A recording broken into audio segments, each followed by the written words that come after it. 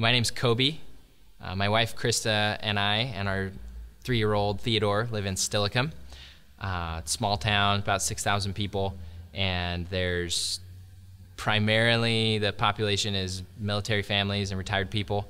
Getting to be some more young families there now, but it's kind of an interesting context, being not a ton of huge needs that are just right out there in the open, you can see, but learning to focus as a missional community on where do we see brokenness in this area, and as the people of God, what are we going to do about it? How can we be the salt and light here? Another huge portion of a context is I own a small business with a friend of mine. It's a painting company in the construction trades. So, yeah, it's not the most glamorous industry to be in, and I really wasn't all that excited about being in it for a long time. And it's really been over the last couple years that I've started to see how important the role and responsibility we have in the community and in the area and with our employees and our customers, being a small business owner. So that's a huge part of the context for the mission God has sent us on in the area. One of the biggest things I've learned about being a small business owner in the last year or two has been God cares just as much about the working world, that full third of our life, as he does about what happens in a missional community meeting or our events on mission or Sunday church gathering. And I really did not see my business like that when I first started. It was really basically just a means to make money until I could get into some kind of ministry job or something, because if you're really committed, that's what you do, ministry, right? And it was a couple years ago, I feel like God really just made it clear he cares a lot about that. And I mean, my employees' lives are affected by the way I run my business and the decisions I make, and customers are giving us money and entrusting us to meet an expectation we've created and sold to them. And those things really matter, all those interactions with people. And yeah, so that kind of connects to a big thing learned about leading a missional community in the last year or two, is that sometimes I've felt this tension or conflict or guilt between all of the time it takes to run this small business and then trying to lead this missional community too. I think small business owners leading a missional community should not feel guilty about being diligent and putting in the time it takes to run their business well.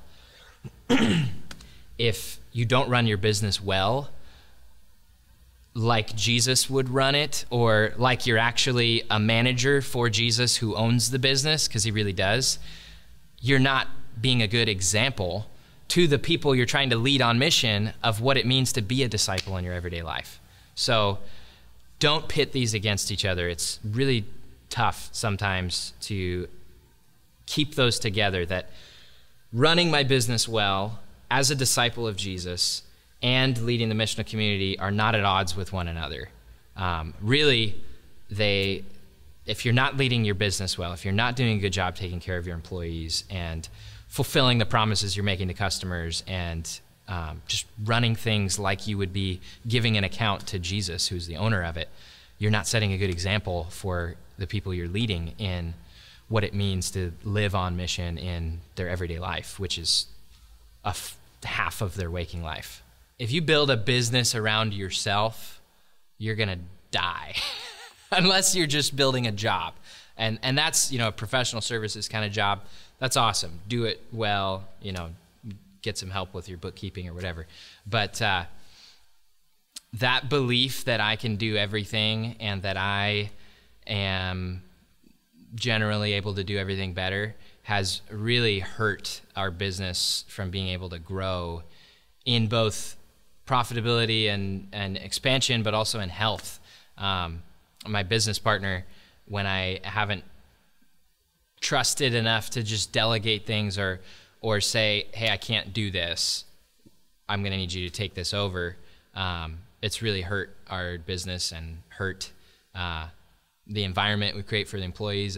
When I feel like I've got to be on the job all the time, and I got to be doing this all the time, and I got to be doing this all the time, then our project management suffers, and then we don't end up getting jobs scheduled. Communication happens bad with our employees, and they don't know where they're supposed to be, and it just creates a bad work environment for them.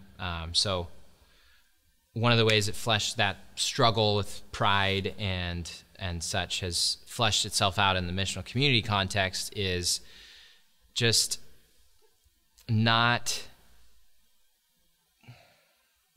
having an intentionality about creating opportunities for others to step up and flourish and use their gifts, and sort of hogging the responsibility that God wants to distribute to the community.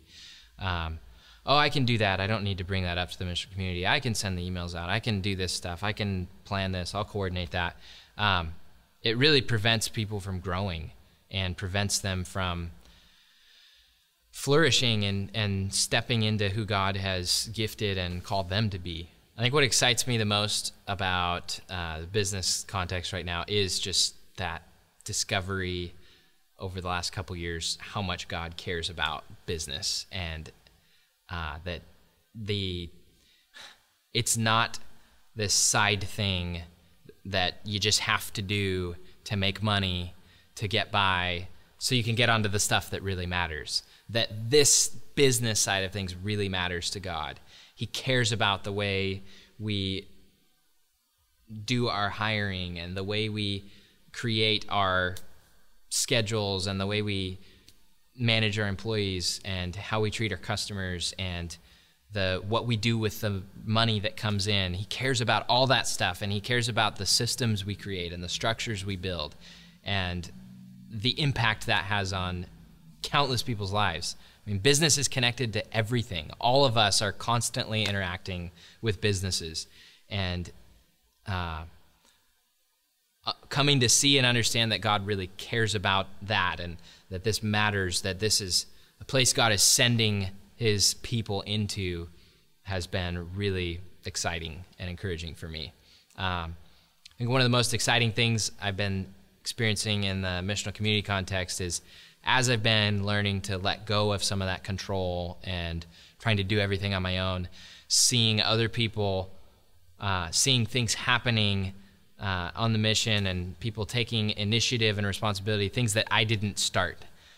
It used to be, you could point back to everything happening in our missional community that was happening poorly, and I would be at the start of it because I had to start everything. And seeing other people come up with their own ideas, and we'll have a conversation about where do we see brokenness in the town of Stillicum, in this little town. And as we start identifying some places we see brokenness, other people start saying, and here's something that I think we could do about it.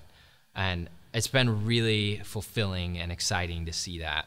If I could give one piece of advice to anybody who is a small business owner and a missional community leader or wants to lead a missional community, it would be this: do not do it on your own.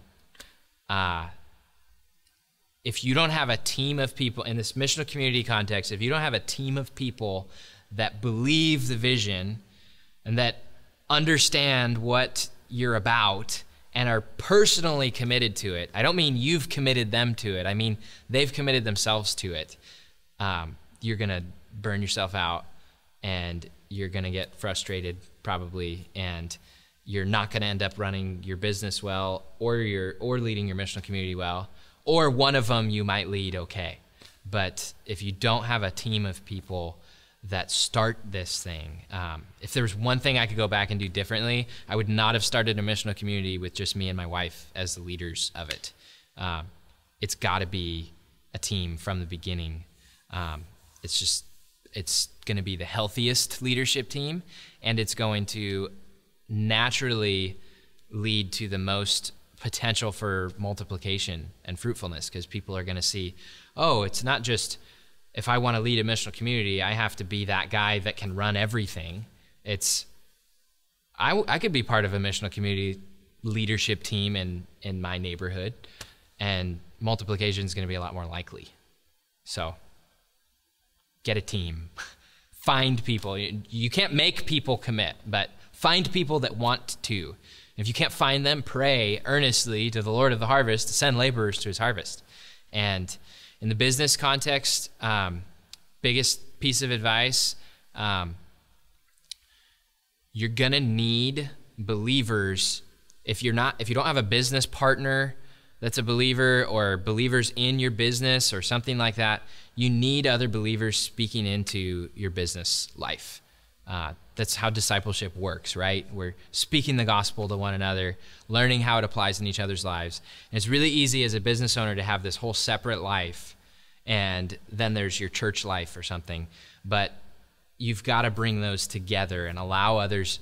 Tell them what's going on. Tell them the struggles you're facing. Tell them what's frustrating you the most, and allow them to come at it from their perspective. I think you've got to, even if you don't have a leadership team in your company, think of your missional community as a team of believers that is helping each of you learn how to live out the gospel in your specific context.